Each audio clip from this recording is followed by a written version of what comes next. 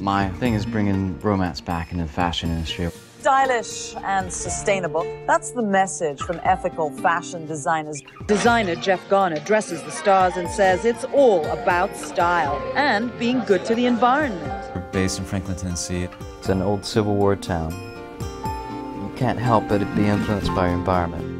What he's doing as a designer, so connected to this place, that he can be designing contemporary clothes, and yet somehow, down deep, they have roots to something else. He was probably born in the wrong century, quite honestly. I used to call him Daddy's little girl.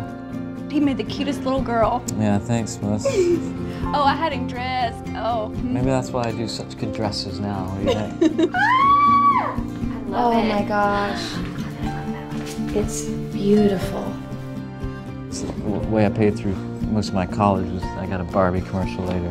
That was funny. It was like the surfer dude Barbie. Blaine Barbie was his name. He broke up Ken and Barbie. Walking barefoot in the sand, making brushes with our feet. Me personally, I invested every dime I saved up. You know, I couldn't even afford the gas to get here today. Flat broke. And it's times like that you think, oh wow, maybe I should have taken that big offer that was given to me. I think until you accept that it's a business and not just a lifestyle, it can't work. You should want to make clothes that people want to pay for. You can't compete with H&M.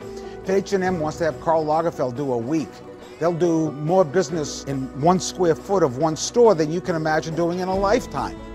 That's who you're trying to compete with right now.